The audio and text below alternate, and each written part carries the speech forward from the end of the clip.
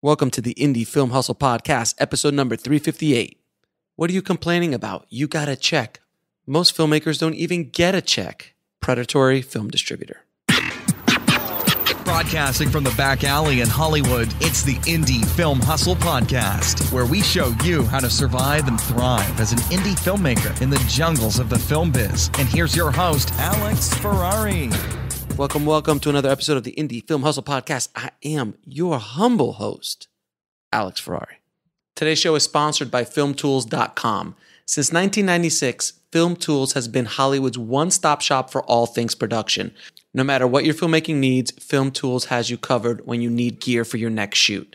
Anytime I need anything really quickly, I go to FilmTools. They always have every single kind of production nugget and thing that I might need, no matter how small or big it is.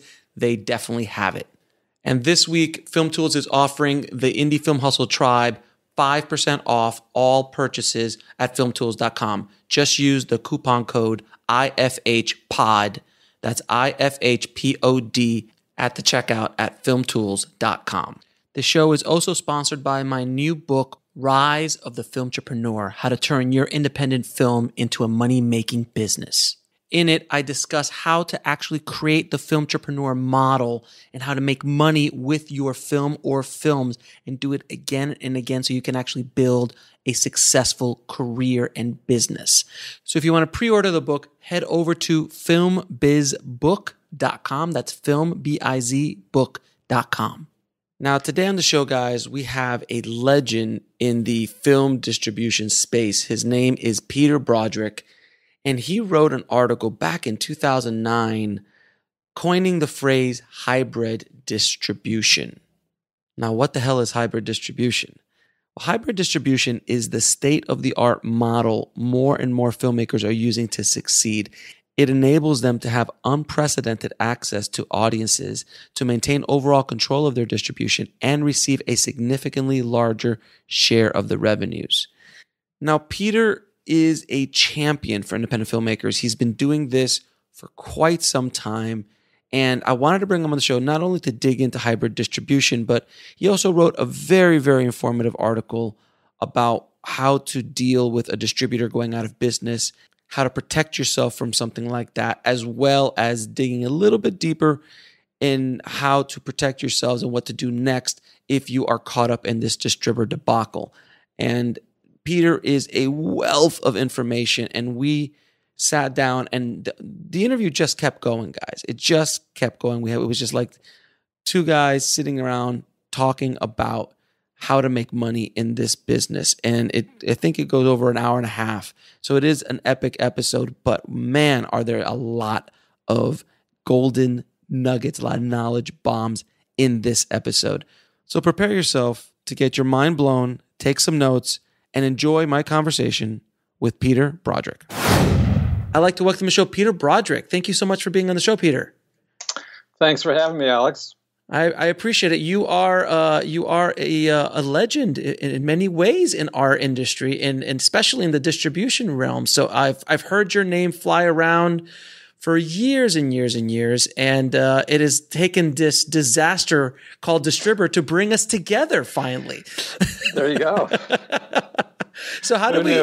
Exactly. Well, I mean, you know what? To be honest with you, and we're going to get into the whole Distribber thing, but this debacle and this situation, it has brought a lot of filmmakers together and a lot of people together in a way that I don't think this kind of tragedy wouldn't have been able to. There would be no other way to do it. Sometimes it takes a tragedy, or it takes an explosive situation to actually galvanize a community and put them, get them together. Would you agree on that? I totally agree. I think that sometimes when I'm speaking, and let's say I'm looking at 200 independent filmmakers, and I think about how atomized their experience and information is. They're not sharing it with each other. And I think if we could just figure out ways to share, how much more powerful everybody will be. Mm-hmm. And so in the Distribber situation, with the Facebook page, that's happening in a great way. And so I hope there'll be more of that to come. So before we get deeper into the Distribber situation, how did you get into the business? Can you tell everybody a little bit about yourself and your history in the business? Well, it's there's many chapters, but I'll just do the haiku version. For sure. So, in a former life, I was working as a public defender in D.C., and then after 3 years, I decided I needed to find another happier line of work. So you jumped into the lucrative world of filmmaking. Well, lucrative. It wasn't about lucrativeness. It was about passion. And Good. I came to Los Angeles. I was still living in D.C. I did 55 interviews in 5.5 weeks. I mean, meetings, you could say, not interviews. And then on a fateful Friday afternoon, I got 3 job offers in 2 hours and met with the people on Monday, and then started working for Terry Malick on Tuesday. So, and the Days of Heaven was in post-production. And so they were going to do some additional shooting. So he asked me to organize that. And then I was living out of a suitcase with 7 days worth of clothes. All my stuff was in Washington for months. And then eventually I got to go back and, drive out here with everything. And then I worked for Terry for 4 years. In the second part of that time, we did the initial shooting for what became Tree of Life. And Terry put the footage literally in a refrigerator. And then like 30 years later, thought it out. And it's actually in Tree of Life, which is kind of remarkable. And only Terry would think of that and make it work. So I stopped working for Terry. Then I started consulting for various foundations about uses of new technology related to film. Then I got on the board of what was then called IFP West, now called Film Independent. And I wrote a series of articles about ultra-low budget filmmaking. So it was Clerks, El Mariachi, a number of other films. And it was really about how you can work backwards from resources that are available to you and then write a script that can be made with resources you already have. So you're not chasing money endlessly. And we printed the budgets, which is a kind of, as you know, revolutionary act to print a real budget.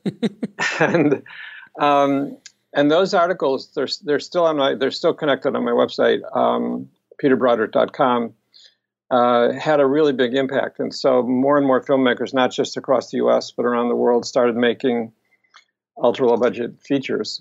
And it was just amazing that people weren't, spending forever chasing the permission to make a movie. They could go out and make it.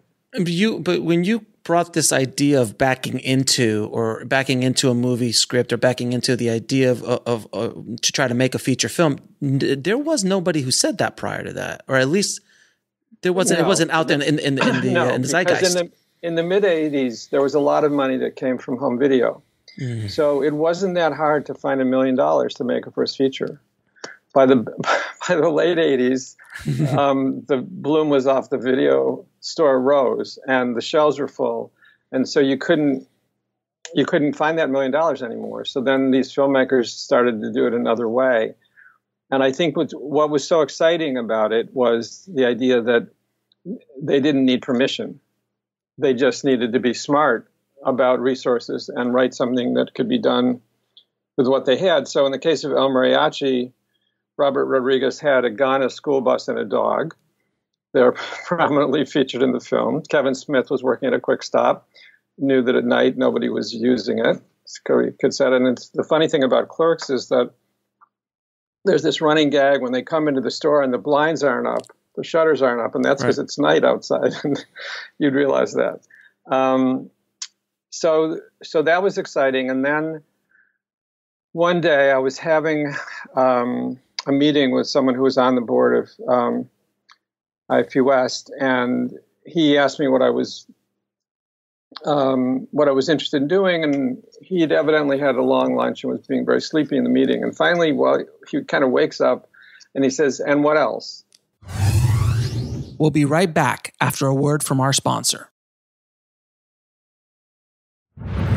And now back to the show. So I said, well, I'm interested in starting a finishing fund for ultra low budget films because everybody's running out of money. And, you know, so he goes, I'll help you do it. So over the next year, he helped me write a business plan. Then when the business plan was finished, I kind of assumed, okay, now we have a business plan. Now the money's going to show up. Not true. So there's two quick stories. I was on the West Coast, and there was a guy who was head of a record label, and we went to him and told him about the idea, and he loved the idea of giving filmmakers, you know, their chance to start their careers, and it was a great meeting. And then a few days later, I found out that he was in a divorce fight with his wife. All his assets were frozen, and last I heard, he was in rehab, and that obviously went away completely. Right. Then I was in Washington, D.C., and I ended up in this room with these rich guys, and I was telling them about this idea of a finishing fund. Well, they didn't know what independent film really was. They weren't quite sure how a finishing fund worked. So I go outside in the hallway, and the number one guy in the firm was traveling. The number two guy comes up to me and he says, "We hear a lot of pitches, but we think you know how to make us money." Well, I was glad that's what he thought. I wasn't convinced it was a money-making operation, but if he believed that was all good. So then I went back to Los Angeles, and he called me and he said, number one guy's back in town, and he'd like to see some examples of these independent films. So obviously, you know, that's a trick question. If you send them the films that you like, they might run screaming from the room. And if you don't do that, maybe when it comes time to finance a movie, they're going to not be interested in what you want to do.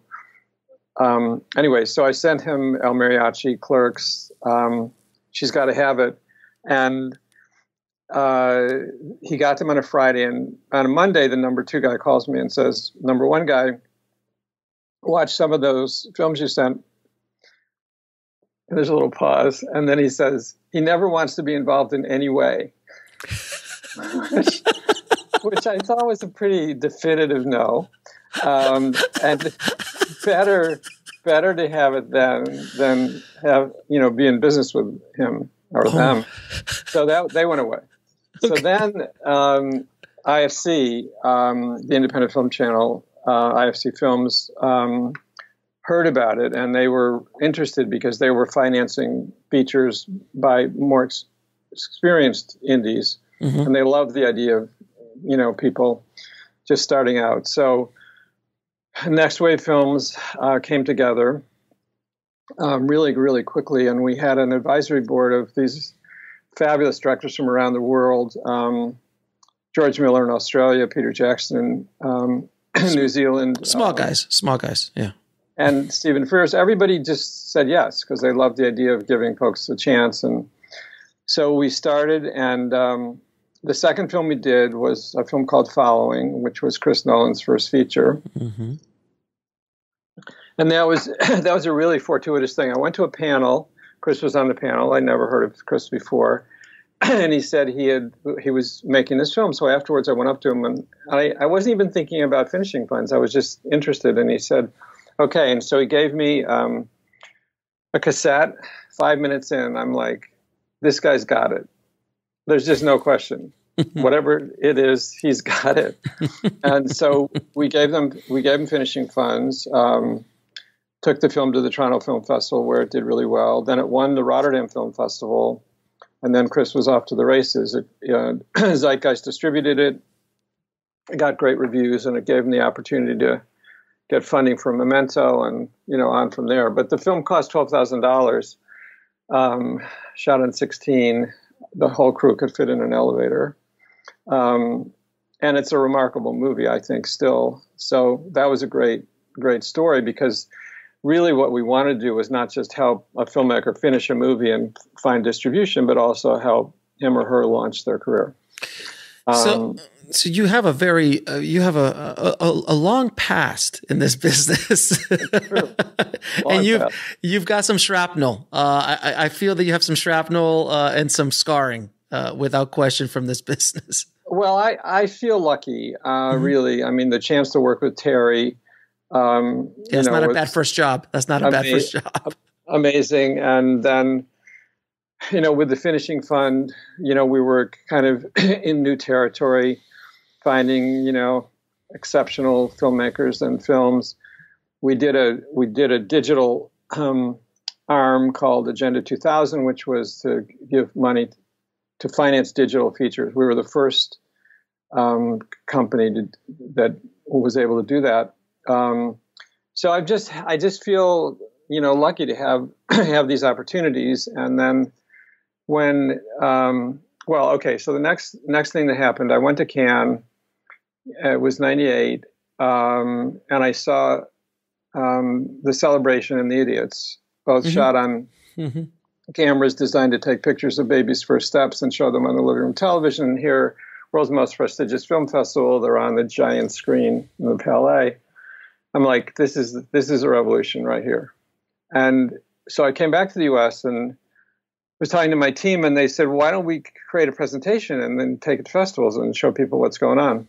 So we did that, and we took it to Sundance, Toronto, Cannes, Rio, many places.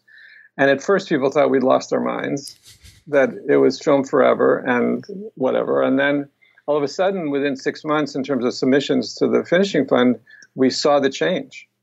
And Kodak, which I'd been very friendly with, they had thought about financing the finishing fund initially, but they only wanted to finance one movie. And I said, no, I'm sorry, I'm not going to let the success or failure of this depend on the success of one film. But it was too risky for them in their own minds to do more than one.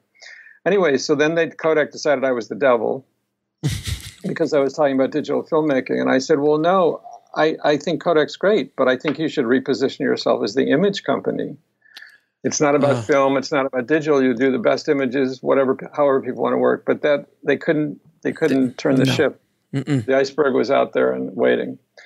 So, anyways, then in a few years later, Next Wave turned into a pumpkin because IFC didn't want to wait for the back end. We were giving up to $100,000 to films, and initially we would get $100,000 advances, and so we could just turn the money around and make it available to someone else. So it turned into a pumpkin in late 2002, and then I went around and talked to people about the state of distribution, because I'd been involved in finding distribution for all the films that we gave finishing funds to. And I found this new thing starting up, this kind of alternative approach to distribution that was really exciting. And at the same time, a few people called me and said, could I help them figure out their distribution? And so I said, okay, I'll try. And then another person came. And since then, that was late 2002, I've consulted on over 1,500 movies. And the thing that's been lucky there is that I've been by the side of these filmmakers as they've been out on the frontiers. Mm-hmm. And so I can share the lessons they've learned, good and bad, with other people I work with or people I speak to or people that read my distribution bulletin. So it's such an exciting time. Things are changing every 20 minutes, as you know. And so I wrote this piece called Welcome to the New World of Distribution in 2008, which, even though it's 11 years later, it's not only still true today, but it's more true than it ever was. It's still fairly revolutionary today, which is shocking. Right. So I really am excited about this idea of these new possibilities that are open to filmmakers, the possibility of splitting your rights, the possibility of having more control of your distribution.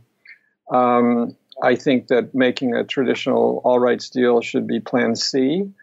I don't know what plan B is, but plan A is splitting your rights. And that's what I call hybrid distribution. which means it's not self-distribution.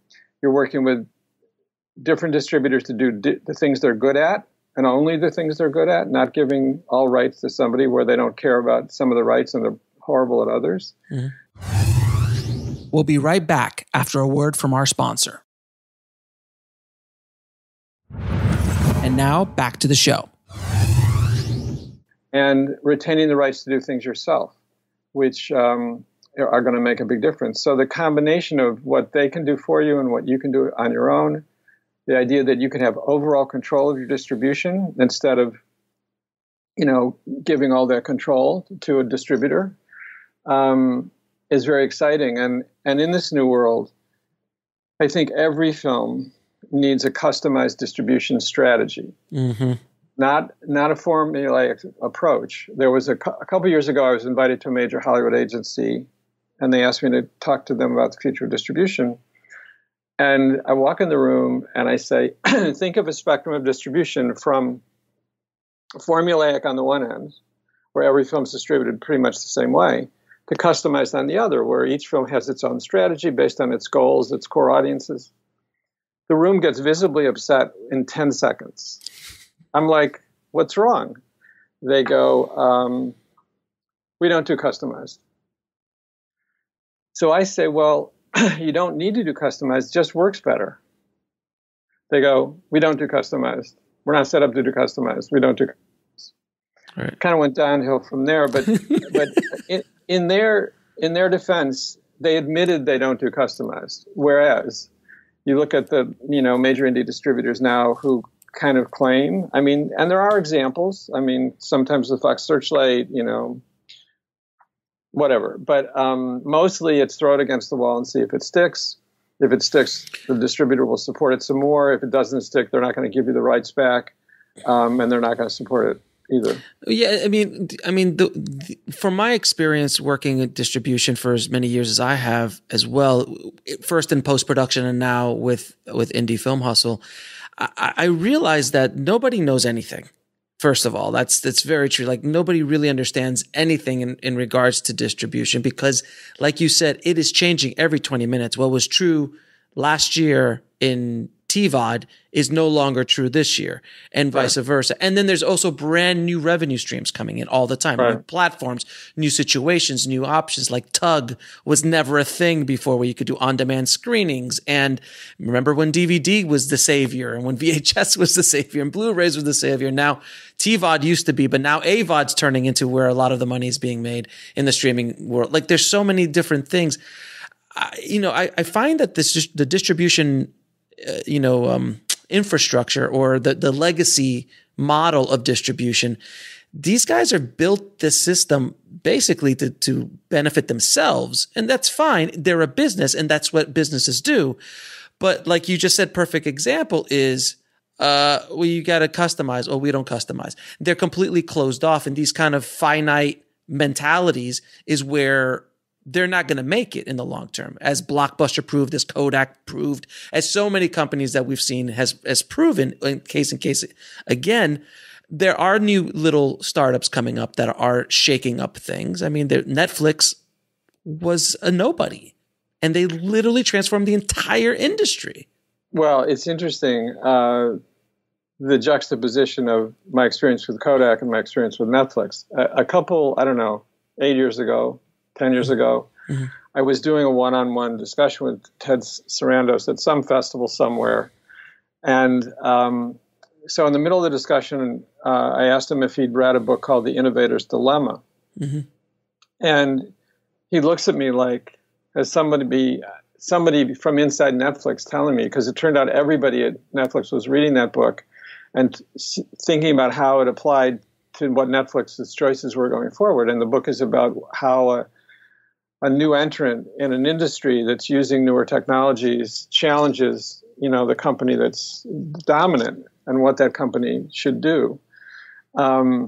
Anyways, so obviously at that point they were still red envelopes, but thinking digitally and thinking forward. I think the challenge for a lot of indie distributors is that they keep looking backwards. They keep looking for that hit again that they had 5 years ago. but things have changed, and they're not looking. It's not just that they're not looking forwards; they're not even looking around at what's going on today. So they're losing opportunities. A great example of that is the film Kedi, the documentary. It's about 7 cats in Istanbul. Okay. So the filmmaker is Turkish. When she grew up, she had like 22 cats in her backyard, and now she's living in LA. And she said, "Going to make a documentary about cats in Istanbul because they're not like there's not house cats and wild cats. They're just cats, and like in they're sacred cows in India. They're in a whole elevated status." So she goes to Istanbul, films the story of 7 cats, and then takes it to film festivals. Because she wasn't in Sundance, it didn't get seen there.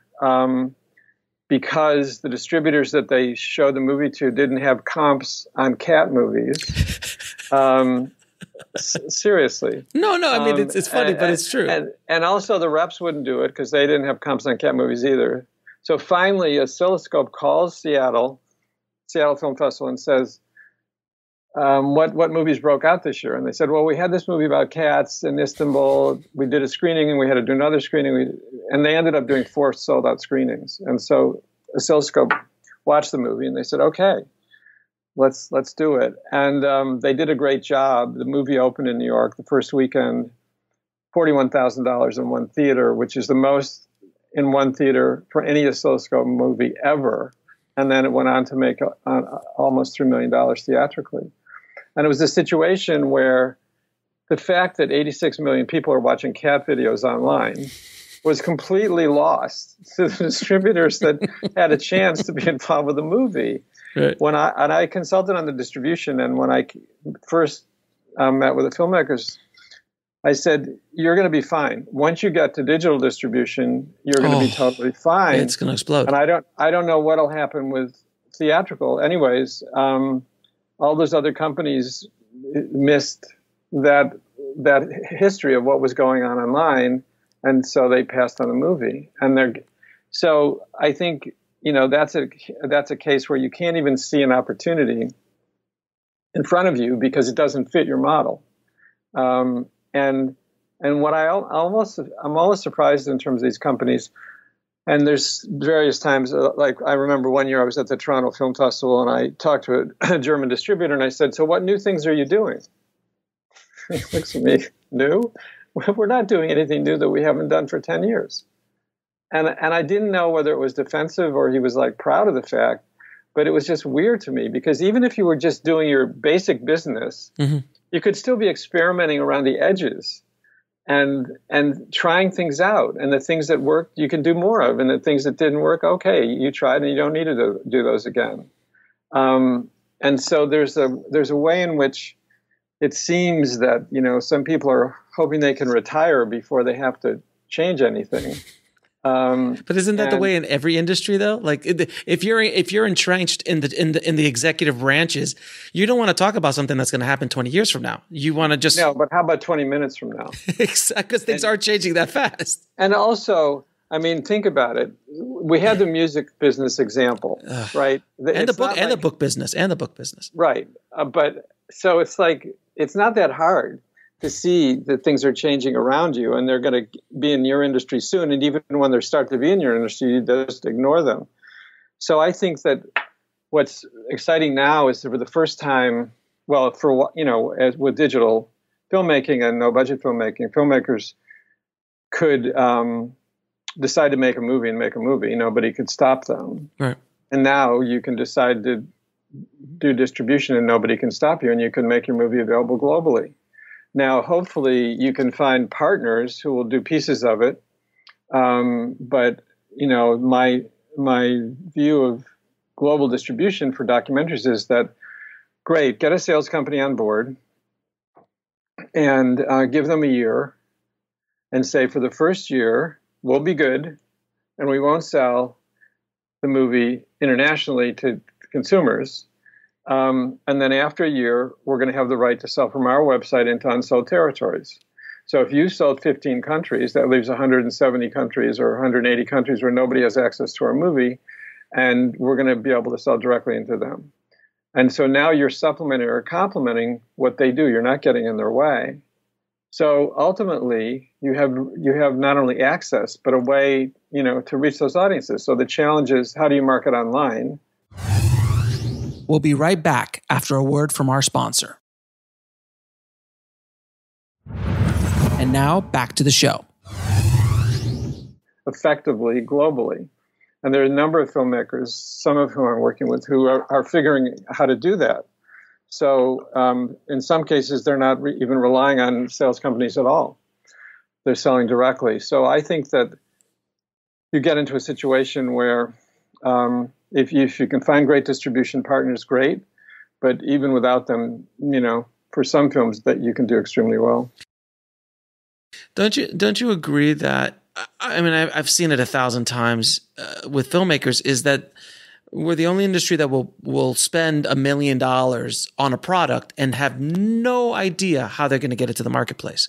They're just artists first, and they just put everything they have in it. And then when they walk into a distribution meeting, the distributor has all the power. They have no leverage whatsoever because they're just like, well, I don't know what else to do. This guy or this girl is telling me, oh, I'll be able to do this, and then the comps come out. I love the comps. The comps come out. I'm like, oh, we estimate that your movie's going to make, X amount here in this territory and that territory, but nobody really knows.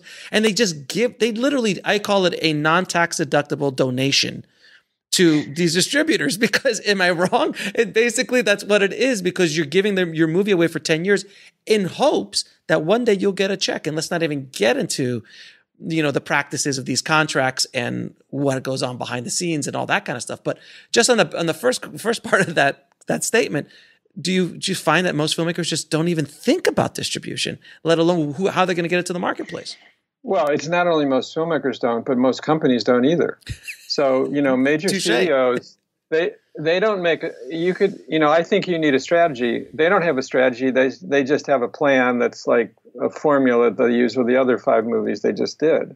So, what I say to filmmakers is, the morning they think up the idea for their next film in the shower, that's when I want them to start thinking about core audiences and distribution. Mm-hmm. And there's so much they can do before they've made the movie, while they're making the movie, while they're in post-production, to identify those core audiences, to reach out to them, to build awareness, not to wait till, the movie's so-called done. So, but I think that, studios are just, they're in their own ruts, and this is how they do things. Occasionally, and there's some examples with Fox Searchlight where they really were smart about how they figured out the core audiences. Napoleon Dynamite is a great example. So they buy the movie at Sundance, first feature, they come back to Los Angeles, and they sit around and they think about, okay, who should we target? Who's the core audience for the movie? So after some discussion, they decide it's nerds. And their goal is to get every nerd in America to see the movie 3 times and memorize the dialogue. And so the movie opens, the nerds are there. They're back the second week, they're back the third week, and the fourth week the nerds are there and their parents have shown up. So now you started with a core audience, you've reached the core audience, it's helped you keep your movie in theaters long enough that the audience can diversify from there. Bend It Like Beckham's another example. So they figured out soccer moms, daughters, and an Indian audience. They spread the word before the movie opens. They come out to keep the movie in long enough, and then it grows. My Big Fat Greek Wedding is an interesting example where first week, Greek Americans were there. The second week, first generation immigrants from all around the world were there because they thought it was their story too. Mm-hmm. And so I think if people don't think, the idea that Hollywood talks about audience still in quadrants, older males, younger males, older females, that is the most ridiculous, pathetic definition of audience. 18 to 35 demographic, sir. Yeah. Male. And I'm like, okay, man, please. Those days are gone. There's in the world of geo-targeting, and you could target down to the zip code, let alone interest. Those days are so gone. But because they have all these financial resources and infrastructures in place, the machine can keep running for a little while longer until something else comes in. And that's something else at this point was Netflix, or the whole concept of streaming, which, I mean, when did Netflix start streaming, and when did Disney decide to jump in? You know, I mean, it's a decade for them to, that's how big of a ship it is for them to move. And I think Disney will do well in their endeavor. They're one of the few, I think they're one of the few that are actually going to do well. We could talk about the whole streaming wars thing, because I find it fascinating on where we're going to go with this whole thing, because Disney Plus, I think, is going to do very well because they just have everything for that certain kind of audience. And then they're going to also include Fox, which was a great purchase because now they have the adult version of Disney. Fox Searchlight, even if I think they're going to keep that going. Yeah. I think they're keeping that going as well. But then you've got Peacock. You know, I don't know how Peacock's going to do. Was it NBC Universal? No, that's NBC Universal. Peacock, Comcast, Apple. You know, man, there's just at a certain point, how many more subscriptions can we buy? Can we purchase? Right. So what do you think? Well, I think it's, you know, it's funny because in terms of feature films, we're in this, the domination of franchises and, you know, and studios. I wrote a piece that's on my website called The Truth About Hollywood, which is a review of this book. That's an amazing book. And basically the idea that you make a franchise, you know how much the last episode made and how much it cost. So you can budget. It's not a question of how much the new one will cost, because you know, and you have a pretty good idea of how much it's going to make. And if 75% of the revenue is coming from overseas, and you know those franchises are working in China, then why mess around with unique movies? Why mess around with lower budget movies when you can just crank out this assembly line of stuff? So it's just interesting that then you see what's happened with cable and Netflix, and you know now that's where some creativity and risk taking is. It's certainly not in, you know, feature films made by studios anymore.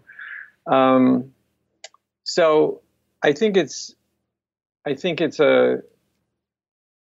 hope, but I want to make sure that, you know, that indie theaters can hang in there, because I think that's an important part of the story. Although I think it's going to be more challenging, and this year was a pretty tough year. Yeah, and it's getting. I mean, there's only so many. Look, I'm a huge fan of the blockbusters. I remember the time when there were no superhero movies, and that's why when Batman showed up in '89, everyone lost their mind. But now we're getting one a week, and they all cost $200 million. At a certain point, you know, it's going to start. There's going to be it's going to be like the Westerns. The Westerns had a really great run. I think superheroes, like Spielberg says, will eventually teeter off. I don't know when that will happen. It could be another 20 years. But there is such a hunger, and the TV audiences, the TV shows that are coming out prove it. There's a hunger for adult, well-written entertainment. Right. And independent film is that. It can be that, but there hasn't been, they've tried to create streaming services for it specifically, but I don't think that's the answer. Like, I don't know what I have an opinion of what the next step should be for filmmakers, like independent filmmakers, but there is an audience for it. And there's no reason why we can't be making money and making careers and building businesses around independent film. The ability for it is there. The technology is there. The distribution is there. It's just kind of like somebody has all the parts to the Death Star, but they haven't been able to put it all together yet or figure out how that puzzle goes. Would you agree? Well, yes, and I think that once you expand the focus, not just from the U.S. or North America, to a kind of global view, and you think about aggregating audiences across national boundaries, then you don't have to have that many people in Argentina connected to a movie if you've got people in France and you've got people in South Africa. So, you know, a niche can become substantial if you're able to do it globally. And so I think that the frontier is really thinking about international distribution and how independents can make that work. Because right now there's a few people out on that, out in front, but there's definitely more opportunities to come. And I also think that curation, which seems to be, completely underrated. We'll be right back after a word from our sponsor. And now back to the show. The thing about Netflix is that I know at any moment that there's some great films on Netflix that I will never hear of. Mm-hmm. They're there somewhere. Mm-hmm. I would love that. I would love it if I saw them, but I will never hear of them. And it's true on Amazon, and it's true a lot of places. So I think there's an opportunity for something that's more curated. That's something that's focused on emerging independent filmmakers from around the world, where there's a kind of the people that are supporting that. There's an element of kind of patronage or mentoring, wanting to make sure those people continue to have careers. I think there's exciting possibilities there, but the major studios aren't gonna be interested when they can turn out another Avengers franchise. So I remain optimistic. I think that right now for independent filmmakers, as you were saying before, there's more opportunities than there have ever been. Doesn't mean it's simple, but I think if they think about how they can build a personal audience, then that's the way to try to have a sustainable career. When I think about sustainability, and I may sound like a boring word, but I did a webinar a couple years ago called Sink or Swim: How to Have a Sustainable Career as an Independent. And it was 1 hour long. I did it with my teammate Keith Alquat, who I wasn't teamed up with then. And over 700 people came from around the world to this webinar. And it was amazing. And with my distribution bulletin, I have 12,000 subscribers. So I don't need the middlemen or women, giving me permission to reach their audience. So I think that if we can, think about how each filmmaker she or he can start to build an audience that they can take with them film to film, that's going to make a big difference. Yeah, and that's something I always tell people about niching down. I do believe that a lot of filmmakers will make these broad movies, like I'm going to make a romantic comedy for $1 million and it has no stars in it, and let's see what happens. Like that is such a right. It's just that's like I'm going to hit a perfect home run. And even then, it still might not be able to make money. Where I'm always telling people to niche down, to find an audience that's more controllable, that you actually have the ability to target, attract, keep that overhead as low as humanly possible. So to make the movie for as little as you can while still being able to create a minimal viable product for the marketplace, and also realize your vision as an artist. So there's that balance that has to happen where. Right. I always tell people, I'm like, if someone gave me $500,000, I'd make 10 movies. Like I'll diversify my portfolio, because there's much better chance of making money that way. Well, I totally agree. What I say is, what's the lowest budget you can make a movie well for? And if say the lowest budget is $2 million, well, don't make that movie next. I like that. That's good. That's fine. Just not next. I was in San Francisco at a conference, 10 years ago, and I ran into two women, and they were going to make for their first feature, they're going to make this historical epic. Of course. And I'm like, I've got bad news for you. Right now, at your point in your career, there was not millions of dollars to finance a movie anywhere in the world. So I recommend that you think about making a first film that's much more affordable. And they listened politely, and I went away. A year later, same hallway, same two women I run into, and I say, "So what happened?" And they said, "Okay, we made an ultra low budget feature, and we're in post." And I'm like, that's so great, because now they have an opportunity to launch their career. Yeah, I love. I mean, oh yeah. This is my favorite comment. All I need is 5 million. That's all. All I need is 5 million. But you've never made a movie. I know. But I've watched a lot of making of documentaries, and it's amazing. We're the only industry that I know of that just watches somebody else do it and says to themselves, "Oh, I can do that. I can." It's like you never see a real estate guy. Someone's like, "I'm going to go build a house." I've never built one, but I watch a lot of those shows on home TV. But yeah, I agree. And the other part of it is, okay, beyond the question of how good a movie they can make is the question of how much control they'll have if they make it. So a $5 million movie, they're not going to have the creative control that they're going to have for a $100,000 movie for sure. And in terms of distribution opportunities, they've narrowed them so much. How are you going to get 5 million back? You're going to have to give total control of your movie to somebody else. Whereas if it was $100,000 or $250,000, you could split your rights, have control of your distribution.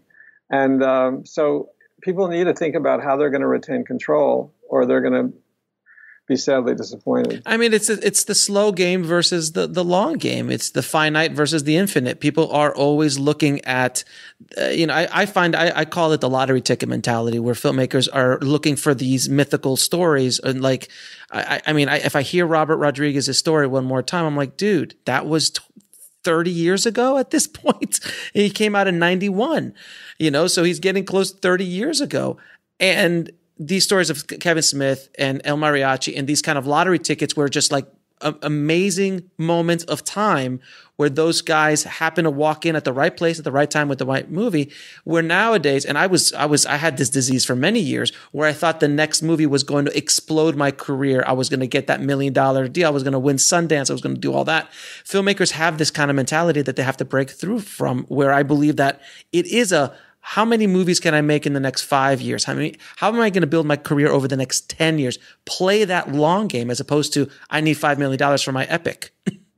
Well, also, I believe in slow distribution like slow food. So I think that with a strategy, you start out with a strategy, you do the first stage of distribution, you learn from it, you modify what you do in the next stage, and you keep refining your strategy as you go based on the results. So you're going to learn what your assumptions are about those audiences, which audiences are showing up, which aren't, how you position the movie, is it working, and maximize awareness in each stage. And ultimately, you can look back on it and say, we did the best we could instead of somebody else, screwed it up for us.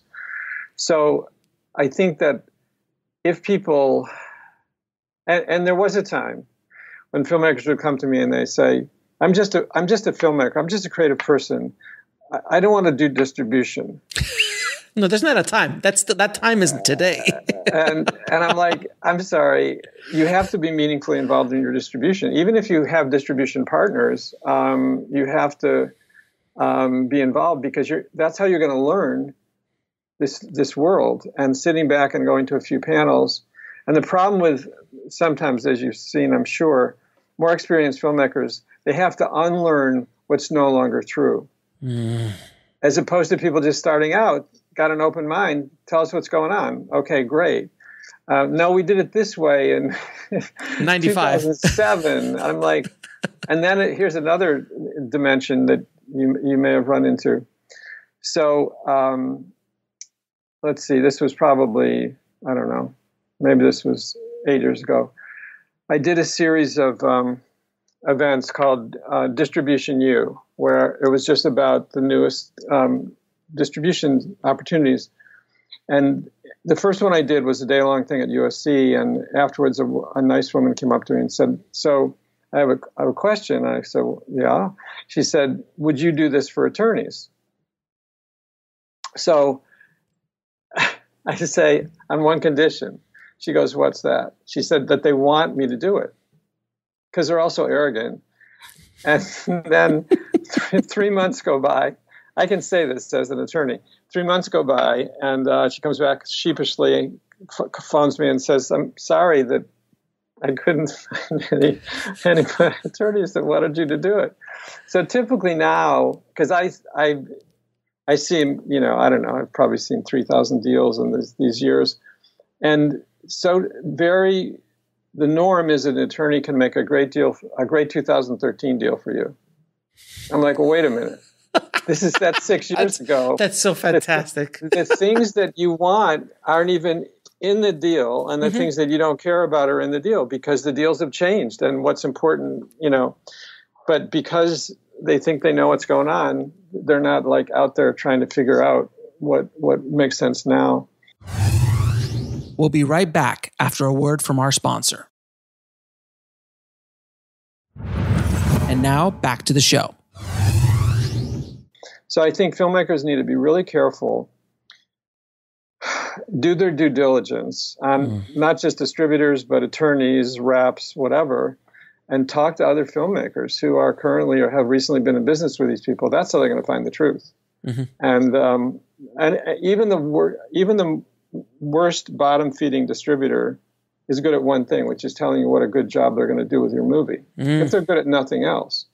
And filmmakers, have gotten no love for a long time, and then somebody calls up and says, "I'm going to take you to the moon." It's hard for them not to go for You're that. so pretty. You're so pretty. Why don't you come out? Let's just go on a date. It will be fine. Right. I promise you. It'll all be fine, baby. Right. It happens all the time. And you know what? The funny thing is, I've noticed that it doesn't matter if it's a seasoned filmmaker or a kid fresh out of film school. They all fall for it. They all fall for it because you could be a fantastic filmmaker, but you might not know anything about this side of the business. And that's how these predatory bottom feeder distribution companies, which there are plenty of, take advantage of filmmakers. And do you agree? I find that I was talking to a distributor the other day and they said, "Oh yeah, you were lucky. You got a check. Most guys don't even get checks." And they didn't even see anything wrong with the statement that they just said because it's an inherent issue in the entire side of distribution that they're like, "Oh, it's just a given that you're going to get screwed. It's just a given that we're going to take advantage of you." And that's what I've seen. It's obviously wrong. It's obviously immoral. It's obviously a million things. But isn't that, from your experience seeing so many deals, so many of these kind of bottom feeder, this is just inherent in the deals you get. I got a deal the other day from a filmmaker I was consulting with, from a big distributor who will remain nameless. And he's one of these big indie one who proposed that there are for the indie filmmaker, right? And I'm sure you know who I'm talking about. 15-year deal with $100,000 marketing cap for a $50,000 horror movie. They'll never see that. He didn't sign it because I told him not to. That's ridiculous. But this is the kind of stuff they throw out all the time. So I'd love to hear your thoughts on this. Well, fortunately, because I've seen lots of deals, seen the experience, whenever I talk to new filmmakers, I'm always like, well, who distributed your last film and how did that go? And, so I do know where the bodies are buried. But also,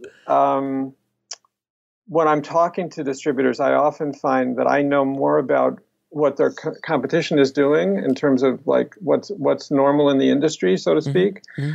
And then I love it when they say, I'll say, okay, I want the filmmaker to retain the right to sell directly from her website digitally and on DVD. And they'll go, we've never done that before. And I say, that's great. This is an opportunity to try it. And if it doesn't work, you don't need to do it again. But if you don't try it, you're never going to know if there's an opportunity, there for you. So, so I've been lucky because I know it's not like they're going to say something to me that I'm going to believe that that isn't accurate. And often I can tell them stuff that they don't know about what's working and what's not working. And so, but I think that you have to be really, really careful. Filmmakers should not be distributing for themselves and negotiating for themselves, as you know. Mm-hmm. And then if they're going to have somebody help them do that, it doesn't have to be a rep. It doesn't have to be an attorney. It doesn't have to be a producer. But it should be somebody that really, is living in the present and doesn't have a conflict of interest. One of the problems, and you know this, with the reps is that, okay, so the rep takes on a movie. They may or may not work with this filmmaker ever again. But they have a great relationship with Sony Classics. Sony Classics makes an offer. So the rep wants there to be a deal, but they don't want to be too adversarial with Sony Classics because they want to maintain the relationship with Sony Classics, which is more important than maintaining the relationship with the filmmaker. So it's a conflict. I mean, you should be able to use your good relationship with the distributor to get, the best possible deal, even if it feels a little uncomfortable for them, instead of just, oh yeah. It's like in a former life when I was a public defender, people would go to the prosecutors and then they'd make a deal. And my attitude was, if the prosecutor wasn't going to, kind of be fair in the approach, I was just going to make their life a living nightmare with motions and, conflict. And so instead of making that comfortable deal, I had a way to fight for the clients by not, just signing on the dotted line. And I think that if filmmakers or whoever is negotiating for them says, yeah, we're really interested in working with you, we just want to make a deal that's fair. Now, nobody's going to say, I don't want to make a fair deal. And then I think instead of just taking the boilerplate too seriously, whoever's talking to them can come in with a framework. Oh, these are the rights that are available. This is how we'd like to structure it. And then if they don't run away or hang up the phone, then already they're in your framework of what you want. So don't just be reactive, be proactive in terms of, how that partnership could work. And obviously, you want a partnership that's going to be good for the distributor as well as good for you. You want a win-win situation, but you don't want a deal that's never going to work for you. And it's not just about money. I mean, obviously, money's, at the center, but you also want something that's going to work well for your film and your opportunities to, make more movies. And I think that it's so unfair for people to, kind of throw a movie against the wall. They do a bad marketing campaign. Yep. Nobody comes out the first weekend. They give up. But they're not going to give the movie back to the filmmaker because lightning might strike through no fault of their own, and it might be valuable someday. So now that somebody's got your rights for 7, 10, infinity years, and you can't do anything about it, and the movie's gone. So I think to think of not a master-slave relationship with a distributor, but a partnership where you're doing things that are going to help the distribution, and they're taking advantage of that instead of thinking of you getting in the way, and they're doing the things they're good at. Yeah, and I mean it's that whole non-taxable, non-tax deductible donation mentality, unfortunately. Well, but if you're splitting your rights, and you're only giving them the rights that they're good at, and you're keeping your other rights, and you can control your windows, then you really have a lot of control of your distribution, and but it can really work for them as well. But you've also created a diversification of income streams, which is something that people don't understand. It was like if you go with one distributor and if they don't pay you or go bankrupt or something happens, you're done. Where if you go with 4, 5, 6 different distribution partners and also self-distribute and also put it on your own website, then like I always negotiate with any of my films, I need to have it on my own streaming service. I need to have a control of it so I can rent it, sell it, or use as part of my subscription. And that's non-negotiable. And you get the customer data, which you're not going to get any other way. Correct. So, and that customer data is so invaluable. There was a situation, I was in New York, and there was a film I was repping, and this was the first time I'd run into a distributor saying they weren't going to give the filmmaker the right to make it available from her website digitally. So I'm walking down, I don't know, 3rd Avenue, wherever this company was, and I realized I'm in front of the building. So I'm going in the building, and I'm not leaving until I get this right for the filmmaker. Mm-hmm. So I went up there, and then I got everybody around a big conference table, and I explained. I said, this isn't just about money. This is about her opportunities to make more movies. And the only way she's going to get customer data is by selling directly. And I know you and I want her to be able to make more movies, and that's why it's really important. And they said, okay. I mean, it wasn't just, oh, give us a piece of the pie and you'll have less, a smaller piece. So I think that it's so important for filmmakers to figure out a way to build, relationships with the people in their audience, not send them boring updates, but send them information they want to receive. Be personal and passionate on the website, in the emails, whatever. So the people in the audience feel they're connecting with this human being that they really want to, nurture and support. We'll be right back after a word from our sponsor. And now back to the show. I think a lot's possible when you take that approach. Now, before we go, I wanted to kind of dive in a little bit to this whole Distribber debacle, which is what brought us together in the first place, there you Peter. Go. Tell me your thoughts on Distribber. First of all, you did write this amazing article. Unbeknownst to me, I found it. I think it came up on my radar, and then I reached out to you. I'm like, I gotta publish this on Indie Film Hustle because it was wonderfully written.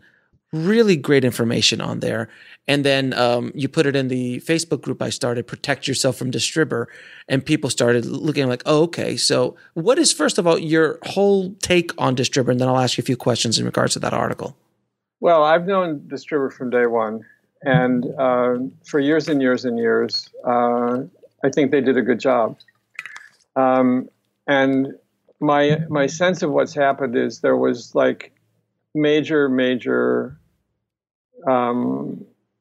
mismanagement internally in the last 12 months, where Distribber thought they had the cash flow to continue to pay people, what they were owed, and then just ran into this stark reality that the money wasn't there, and their margins were so low that they were never going to catch up. But did they take? So basically, what happened was that they took money that was residual money that was coming into the bank account and using it to keep the company afloat, and hoping that other money would come in. Because they were paying filmmakers too. I mean, it wasn't like they stopped paying all filmmakers. And I think that at a certain point, they just realized that they were in an impossible situation, and that at that point. Then I don't know how they decided on the ABC process or the bankruptcy process. They stopped communicating with filmmakers, and so people were in the dark. I mean, I know I have a lot of clients, and I know you were early on in the alert system. I was the one that yelled it. I watched that first podcast, and but so many people, even though you'd done a couple podcasts. IndieWire written an article, Variety written an article. Filmmakers would get in touch with me who had no idea. No, of course. This happened. They were living in igloos on Pluto. I don't know. And so what I wanted to do, because some of the stuff on the Facebook site wasn't accurate. I mean, the idea that you have to have your film taken down first is not true. And I understand why people thought that, but then when you realize that Netflix agreed to not require that and to just shift the payee to the filmmaker, then, that's what we should be pushing iTunes and Amazon and other people to do. Oh, absolutely. And now, in some cases, it won't work, and then you get into the taking it down and finding another aggregator situation. But so I just got so, feeling so protective of these filmmakers who were in this situation and had no clue. Then I said, okay, well, I'm going to figure out what the steps are. And obviously the first step is to officially terminate, your agreement. And that's as easy as just sending an email to Distribber saying you're terminated, because under the Distribber contract, if they go into an ABC process, then you can do termination, immediately. So first step is to terminate. Then, I looked into what to do about the platforms. And basically, if you go to a platform and if you say, what's the term? I just sent this out yesterday to some filmmakers. Is it the Copyright, isn't it the copyright? Yeah. If you say that copyright infringement is happening, then they pay attention, and there's a way to get. I mean, each place has a department that deals with this stuff, attorneys and whatever, and then you can, even though the platforms don't want to deal with individual filmmakers. In this case, it seems to me, because so many filmmakers are involved and have been affected by Distribber, they should make an exception and just, develop a kind of blanket policy where they could say, okay, we'll just make you the payee and, that'll be it. With Glass Ratner, that's running the ABC. And real quick, can you explain what an ABC is and why they didn't file bankruptcy? Because I think a lot of people don't understand what that is. So ABC stands for Assignment for the Benefit of Creditors, which, if you were a creditor, it's BS. If you were a creditor, that would sound good. But in fact, in an ABC situation, it's a lot looser, less transparent than in a bankruptcy situation. And one thing we know is the company doing the ABC will get paid, obviously, which is Glass Ratner, right? Yeah, and their lawyers will get paid. Mm-hmm. And then next, what will happen is the secured creditors will get paid, and then the filmmakers are obviously unsecured creditors, so they're going to be last in line, and they'll get pennies on the dollar, if that. If that, right? So I think that there's an advantage to an ABC from the standpoint of a company that doesn't, want to go through the strict process. It gives them a little more flexibility. I mean, I still don't understand why, to my knowledge, Glass Ratner has gotten in touch with no filmmaker. Glass Ratner, to my understanding, Glass Ratner has, as of a couple days ago, everyone got this letter from GDABC LLC. Oh, okay. Well, then none of the filmmakers that I'm involved with got that letter. Yeah, this is starting to come out, and if you go on the group is actually starting to post, I got the letter, I got the letter, and here's a link. So this is the only official communication to everybody in this debacle is this letter, which is absolute BS. And it just, when you looked at it, you're like, oh, it's going to take 9 to 12 months. But what I love about this letter is like, how much? 12 months? Yeah, it says here 9 to 12 months. The ABC is expected to be a 9 to 12 month process before any distributions or funds are made. That means all the attorneys have to get paid first. Then my favorite part is the amount and type of claim. Can you tell us how much we owe you?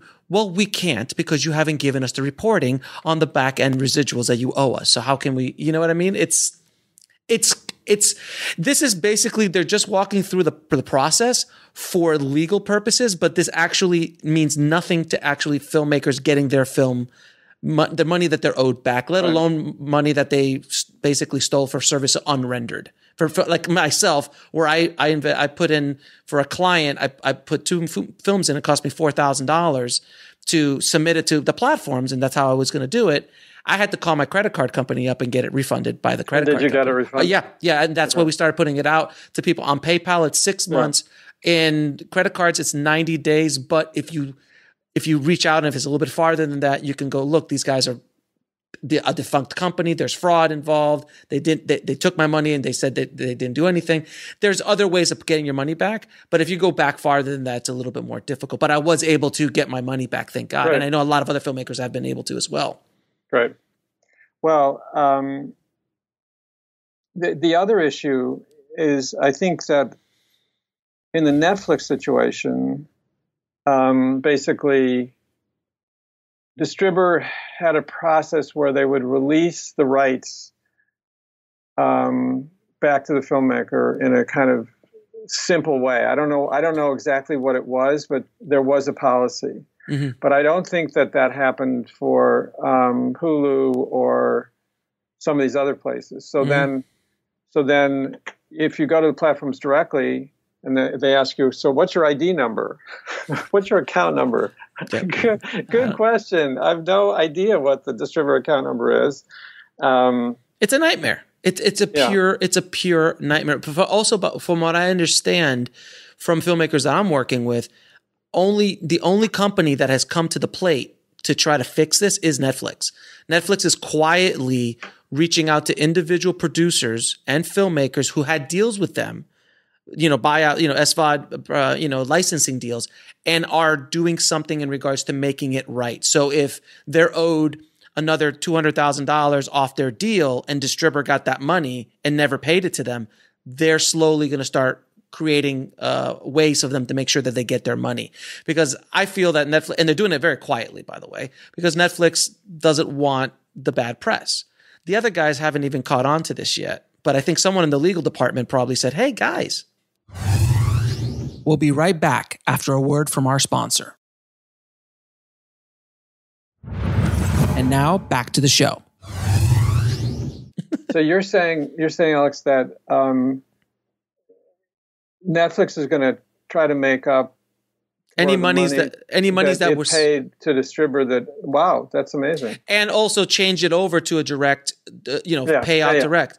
But the thing is this, and I want to ask you this, Peter, because I think this is something that one of the distributors and one of the most vocal people on the platform brought up originally was on Joe Dane on the Facebook group was this Distribber thing is just a very simple symptom of a much larger problem, which is the entire system of film aggregation and how it runs, where the platforms have forced film aggregators forced producers and studios, all of them, including the big boys, to run through these 5 companies. On a technical standpoint, I completely understand it. It's like going to a post house. Completely get it. But the problem is that they also force them to deal with the money without any regulation, without any fiduciary responsibility, without any sort of oversight on millions and millions of dollars. Distribber was running not to hundreds, but probably tens of millions of dollars of residuals probably ran through that company a year based off because they were one of Netflix's preferred vendors. Right. Exactly. So how is that make any logical sense? And then also on a legal standpoint, I'd love to hear it from an attorney. Are the platforms somewhat liable for forcing us to go through these companies? I mean, to do business with them. Okay, well, let's go back 2 steps. Okay. Another question, which I think is an important question, is aggregation a sustainable business? Not at this time. Mm-hmm. And I would say that if it's part of another business, so let's say Premier Digital. They're a post house, or Bitmax. They're a post house. Right. So in that situation, as long as they're not having to deal, they can kind of automate the process, and they're not having to spend a lot of time dealing with individual filmmakers. Maybe it's a break-even situation, or they can make a little bit of money. But when people look for another aggregator now, I'd listed in the distribution bulletin the qualities that they should be looking for, and one of them is to, get help if they need it from a human being, and that's really not an option for most of these places, because they don't want to have the personnel to have to deal with filmmakers when something goes wrong. Mm-hmm. So, as to the question of do the platforms have any responsibility? I don't know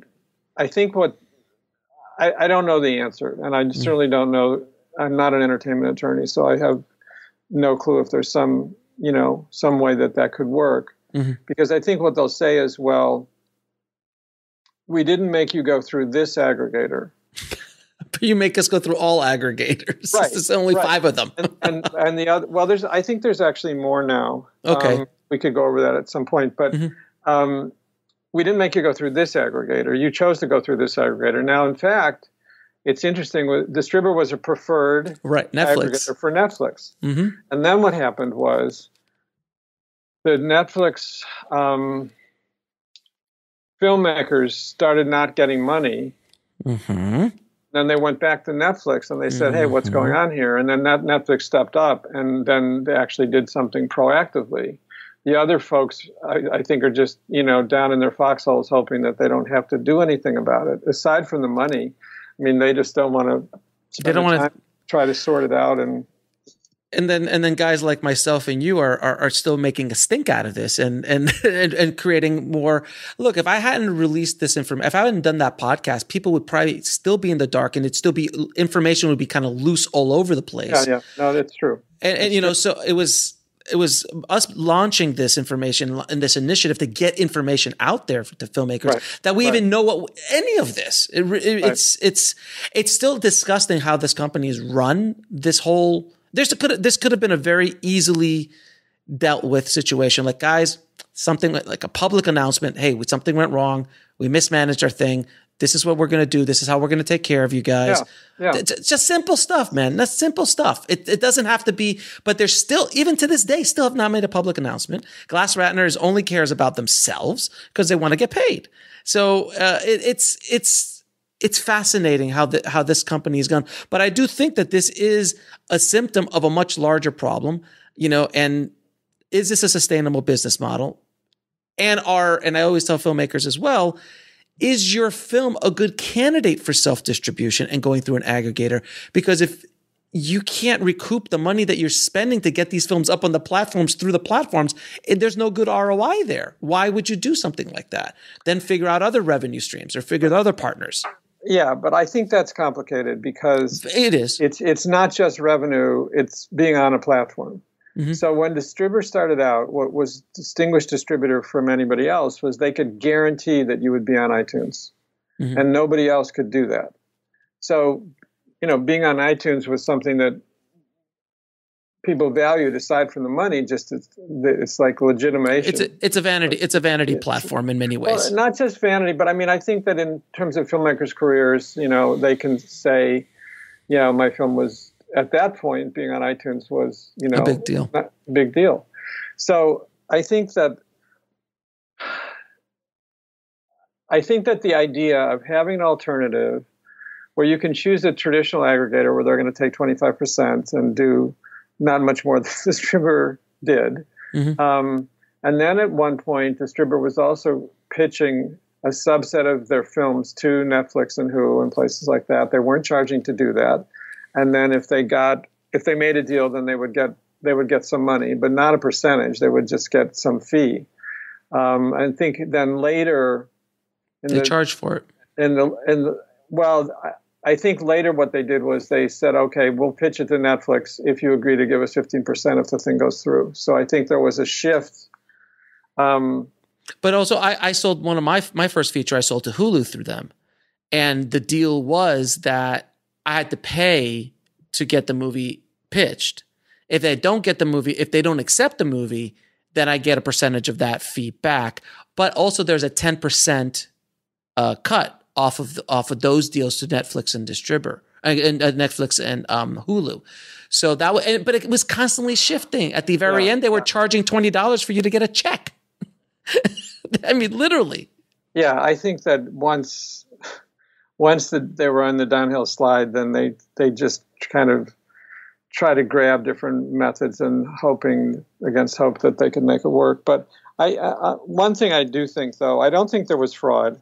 I don't think there was intentional. I really believe that it was just gross mismanagement because, and I know that, you know, who ran Distribber changed over the years, but at least in my experience with a lot of filmmakers who worked with Distribber, I felt compared with other folks out there, and this includes distributors, I think that they were behaving, you know, ethically and not cooking the books or whatever.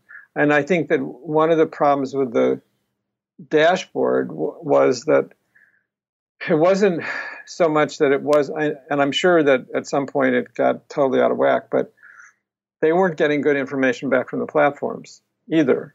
So it was a challenge where, you know, Amazon didn't send them a report, even though there had been money and, you know, whatever. So I think the idea of the dashboard was great, but I think that in the execution, it was problematic. So anyways, I think that there's steps that everybody can take. I'm glad that you got a letter and saying that 9 to 12 months until any money's paid. I mean, that's amazing. And one of my questions would be, is Glass Ratner getting paid monthly? Of course they are. Of Well, course, no, but they might. Oh, they might have a flat fee. Yeah. They might have a flat fee. If they have a flat fee, but if they're getting paid monthly, then to say 9 to 12 months is just. They're milking the cow. They're milking the cow as long as they can. Yeah. Yeah. I gotta reach back out to Seth. I gotta talk to him at Glass Rider and see what the deal is after this, because it's pretty insane. Also, I don't know if you know this or not, but the LA Times is doing a very deep investigative report on this. Oh, good. It's very deep, and they're going in deeper than any of the other reporting has been done. And they're going places that I can't, because I don't have the resources that LA Times has, nor the nor the legal department here at Indie Film Hustle. So. Right. We'll be right back after a word from our sponsor. And now back to the show. They're going to be so that's coming out hopefully in the next week or two. So I've been talking to them heavily as well. So it's this is an ongoing story. This is kind of the first of its kind. There hasn't been a film aggregator that's gone down. There's been distributors that have gone down, but there've never been aggregators that have gone down. So this is a very interesting and unfortunate situation. I think, Alex, one of the things that I dealt with at the end of my thing was, what do people do if another distributor goes under? How do they handle that, and how to think about it? And then what can they do to minimize the chance this will happen to them? And one of the things, I said is that they really need to pay attention to, are they getting the revenue reports on time? Are they getting paid on time? There are other companies out there who are not paying people now. Mm-hmm. And I think that as one of the lessons from this is, if the company's going south and you can get your film out from them, away from them before it goes into an ABC or a bankruptcy process, then at least you have your control of your movie. And it's not that situation. So I think people have to be proactive and really paying attention. I think some filmmakers, they're like, I don't know if I got paid. I'm like, I don't know if I got a report. I mean, like, what do you mean you don't know? Your email isn't working? You're totally disorganized? What's going on here? Mm-hmm. So I think people have to be careful. I know with a lot of distributors, even though contractually they need to pay, they need to send out revenue reports, they don't. And then you have to call them, and then they'll send out a revenue report. Mm-hmm. So already it's your responsibility to convince them to send you the revenue report that they're legally obligated to have sent you. Mm-hmm. And then on the question of auditing, auditing is expensive. With many of the boilerplate agreements, I mean, how I think it should read is that if you audit somebody and you find an error of 5% or more, they should pay the cost of the audit. But that's not in the normal boilerplate contract. Of course not. Of course not. But and think about it from the standpoint of a studio. I'm not saying what studio, but it's just a generic studio. They could write a contract so filmmakers will never make any money. Legally, they won't because of blah blah blah blah. Mm-hmm. Or they could just do accounting so they'll never make money unless they audit them. So in that situation, the only people they really have to pay fairly are the people who audit them, which is going to be a subset because they don't want to lose, feel that they're going to piss people off and it's going to affect their career. Plus, they don't want to spend $10,000 on an audit or whatever an audit costs. But, in situations when there's a lot of money involved, and often auditing is, maybe the only way to go. And ultimately that can totally work. Can I ask you one question? Because you've been in this game for a longer than I have in the distribution space. What is it? Why? And it might be a foolish question, but why are distribution companies? Why are these contracts so predatory in nature? And at what point did it start back in Chaplin's day? That just like we're just going to screw. This is just a part of the way we do business because it's an inherent thing in all distributors do it in one way, shape, or form. They always, I'm just asking. Well, I love it. Okay, here's the conversation. So the filmmaker's talking to the distributor who wants the movie, and they say, Okay, we'll just send you our boilerplate contract, and we can make, we can negotiate from there. Okay, so the filmmaker has to understand what they've just said is we're going to send you the worst contract we could dream up in 1,000 years. Yes, and we'll negotiate to make it less terrible. I'm like, wait a minute. Or you're foolish enough to sign that one, because a lot of them would just sign it. Exactly, totally. So what if we said it another way? What if we said, okay, let's just agree on an overall framework in terms of, and then we'll start with a kind of fair framework, and then we'll negotiate within that. Instead of we start with a horrible deal and make it, 5% less horrible. But I think that this is an area where if people have somebody helping them who actually knows what's important, right. There's a lot of room for negotiation. And one thing that I say to all filmmakers, you should never negotiate by email. You should only negotiate either speaking to somebody, whether it's on the phone or in person or through Skype. And so this goes back to this story. So let me ask you this, Alex. So you want to know if somebody's telling you the truth. Mm-hmm. You can just hear them, just see them, or hear and see them. Which of those three is going to give you the best idea? Hear and see, obviously hear and see them. No. Just hear. Okay. Because when you see them, they can do, kind of clever things, but they can't do the same with their voice alone. Wow. Very true. So that's why when you're negotiating with somebody, you not only want to know whether they're telling you the truth, but then you can respond to what they say, and you can understand, well, on this point, there's no room for negotiation. They're not, but on these other things, there's a lot of flexibility. You'll hear that. You'll hear between the lines. You'll know all that information. If you're doing it by email, you learn nothing like that. Mm-hmm. It takes forever, and you end up with a crappy deal. So, but I think that if you the other day, I got a contract from a foreign sales company for a documentary, and it was so fair. I was like, wait a minute, what's wrong with this contract? There's something hidden somewhere. The percentages are good, the territory is good, the terms fair. I was like stunned. And I know some cases. One case with a distributor, she paid a lawyer to make the contract as simple and clear as possible. And in another case, I was asked by a company to help them make a fair deal with independent filmmakers. Who works with independent filmmakers, I was startled, and they did. You were the filmmaker whisperer, is basically what they hired you for. That's right. That's right. But I was really proud of them for taking that position to begin with. So which is funny, because they're like, look, we've been screwing filmmakers for so many years. We have no understanding on how to talk to filmmakers in a fair way. We need you to come in and consult us on how to do it. I mean, I'm just joking, but yeah. But I mean, sometimes, I get criticized that I'm like anti-distributor. I'm not anti-distributor. There are good distributors out there, and there's lots of experience of good ways to work together with a distributor. But I'm anti taking advantage of naive filmmakers. I'm anti, behaving fraudulently in terms of reporting. I'm anti, using your leverage to, kind of force them to make a bad deal. I'm anti you taking advantage of their idealism and their hope. Because, those things are, and it's interesting because there's companies we won't name, who have been doing bad things for years. Mm-hmm. Filmmakers have been taking them to court, and they're still in business.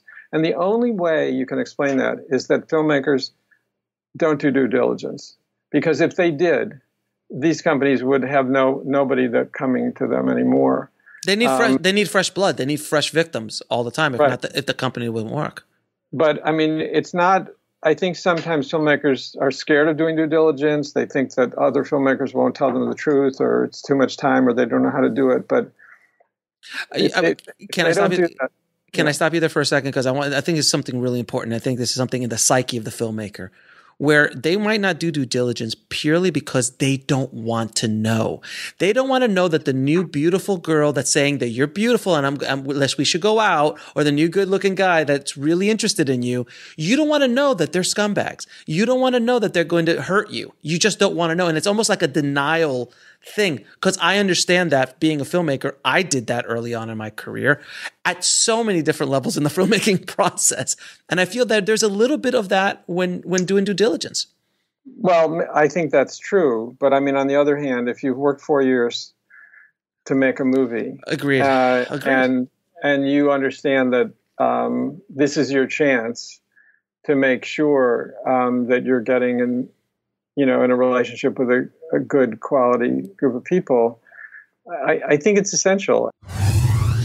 We'll be right back after a word from our sponsor. And now back to the show. And maybe it's hard, scary, strange, but if you don't do it, I can't protect them, and you can't protect them. Mm-hmm. They have to step up. And this is the whole idea about reactive versus proactive. One of the things that really makes the difference between the old world and the new world is that in the new world, filmmakers have to be proactive, making their movies, finding distribution, marketing, building a personal audience, working on their career. They have to be proactive. They can't wait for things to come to them.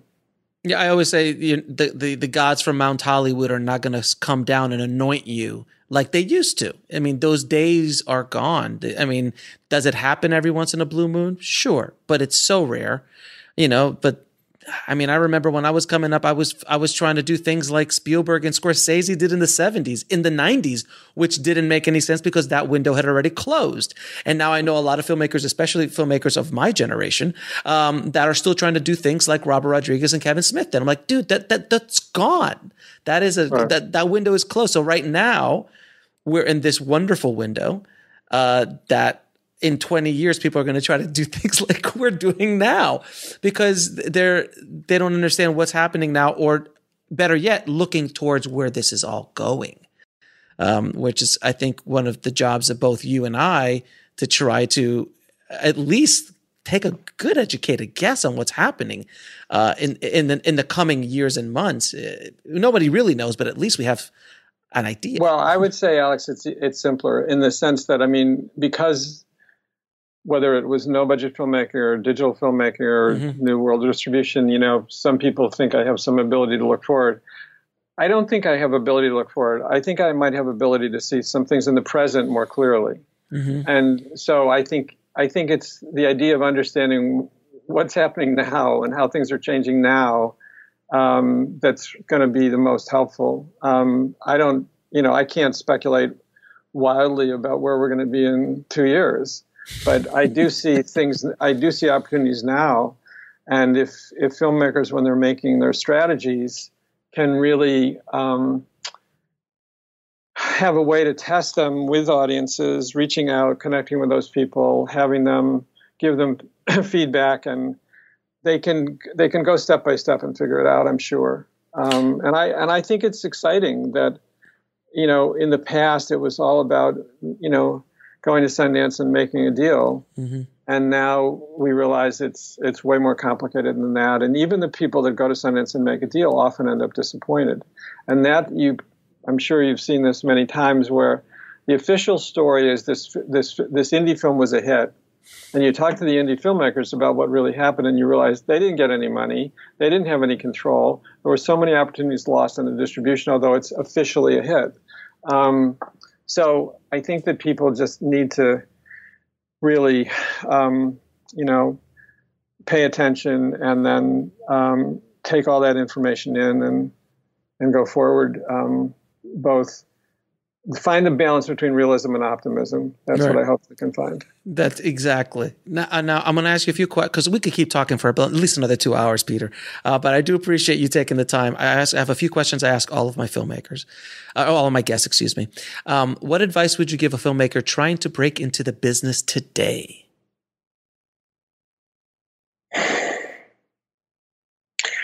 I think it's important to do good networking. Mm-hmm.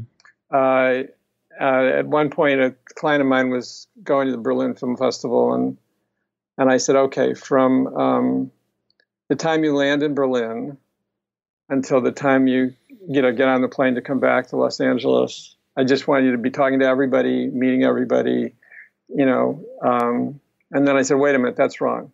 From the time you get on the plane until the time you get off the other plane, I want you to be doing this. So I think that really the idea of networking in the best sense, where you're meeting other people, the idea is that at some point you can help them, at some point they can help you. Maybe you'll be able to collaborate, maybe you'll be able to share information. I think that's an essential part of making this all work. The second thing I would say is when you're choosing projects, figure out the movie you have to make, that you can't help yourself but make, that you're passionate about making, and not one of 20 projects that you could make. When somebody gets in touch with me about a film, if I have a sense, and then maybe grow out of their own experience, whatever, but when I have a sense that that's what's going on, it makes a big difference. I'm way more interested in those movies. And then the third thing would be, when you're talking about your movie, don't tell me it's Star Wars Underwater or a cross between Pulp Fiction and Sex, Lies, and Videotape.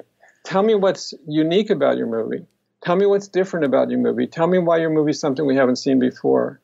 And don't describe it based on other movies. And I think that'll also increase our chances. And then the last thing I'd say is think in terms of teams.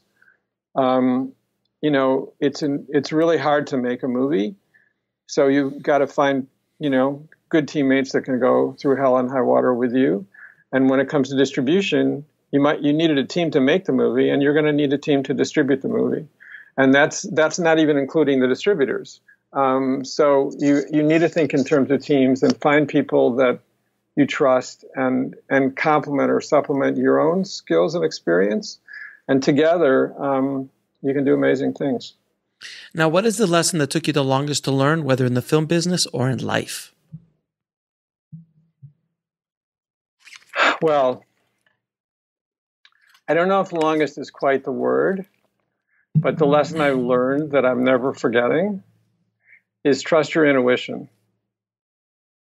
So, over the years, that's, generally how I proceeded. There have been a couple of cases, not even a handful, where I went against my intuition and I paid the price. Always.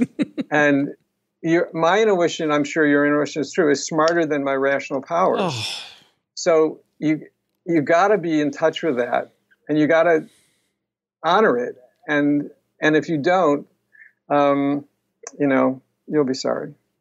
Now, what is the biggest fear you had to overcome when just walking into this business in the first place after being a public defender?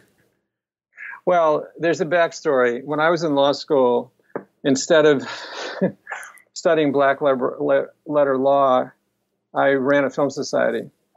I spent about 40 hours a week running the Yale Law School Film Society. We brought Godard, Fritz Lang, Robert Mitchum to Yale. We showed 2 nights a week.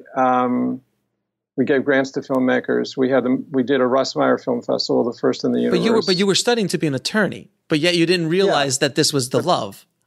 Yeah, right. So then when I stopped being an attorney, it was like, okay, what can I do that I'm really passionate about? And there's a great book that I recommend to your listeners called What Color Is Your Parachute? Mm. And it's about how you figure out, what role in the world is going to, make you the most happy and fulfilled, and then how you're going to make that happen. So the first part is exercises, which people try to skip over, and those are crucial. And then the next part is about how to do networking, how to interview people for, information, how to do resumes, and how to do all that stuff. There's a new edition every year since, the 60s, and it made a huge difference in my life, and I recommend it to everybody. And the toughest question of all, 3 of your favorite films of all time.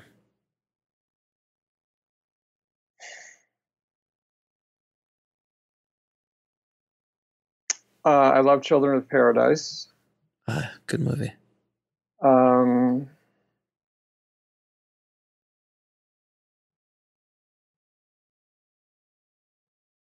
Whatever comes to mind. It won't be on your gravestone, I promise. There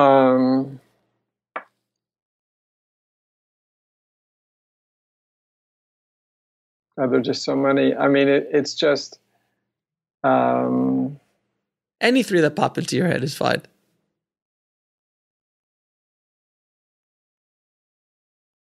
Well, I'm just thinking of the Criterion movies that I have.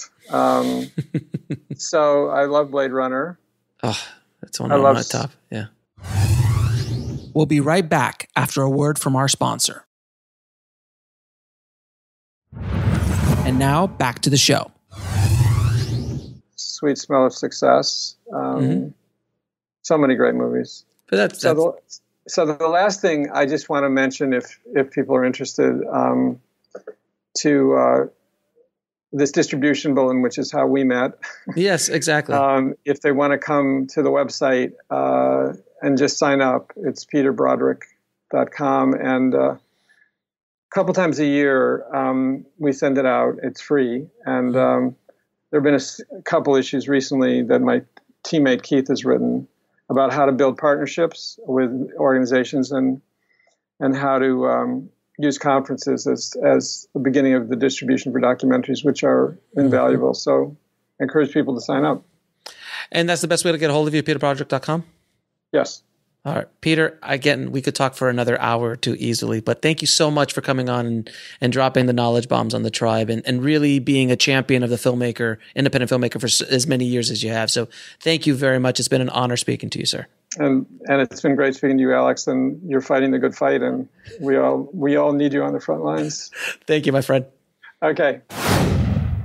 I really want to thank Peter, not only for coming in and dropping knowledge bombs on the tribe in regards to hybrid distribution and everything else we discussed in this episode, but I really want to thank him for being a champion of independent filmmakers.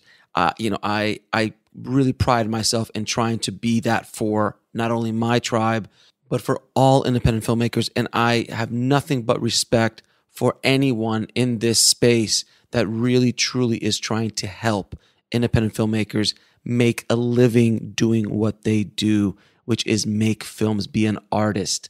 And there is ways of doing it. And we're out here trying to show you guys that there is a way, and you don't, I repeat, you do not have to rely on this legacy film distribution model, the old world, as Peter puts it, the old world distribution model, because you are not going to be dependent on one revenue source or one company or one person, and you're going to put all your eggs in that one basket in hopes that that person or company will take care of you and actually do right by you and actually send you a check and pay you the money that you're owed, and without any BS. You need to diversify your income streams from your films as much as possible, and to do as much by yourself as humanly possible.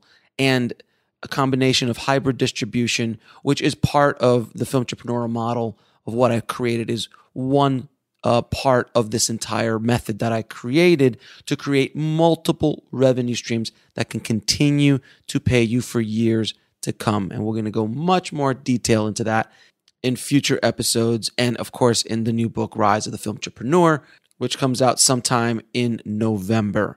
So again, thank you, Peter. If you want links to the articles that he wrote about Distribber and how to protect yourself from a distribution company that goes bankrupt, and his 10 principles of hybrid distribution in his seminal article in IndieWire, I put those links in the show notes at indiefilmhustle.com/358.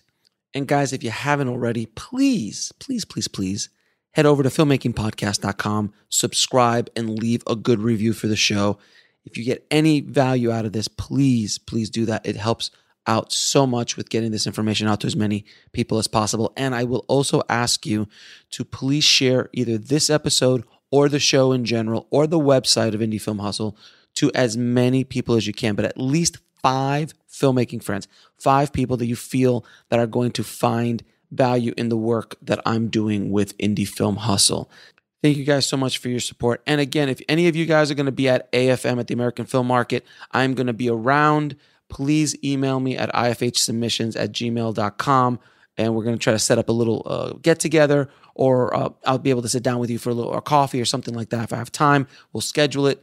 I'd love to meet the tribe. I know there's going to be a lot of tribe members out there at AFM this year. So please reach out. Let's get together. And if I can provide any value to you whatsoever while you're there, I'll be more than happy to do so. Thanks again for listening, guys. As always, keep that hustle going. Keep that dream alive. And I'll talk to you soon. Thanks for listening to the Indie Film Hustle podcast at indiefilmhustle.com. That's INDIEFILMHUSTLE.com.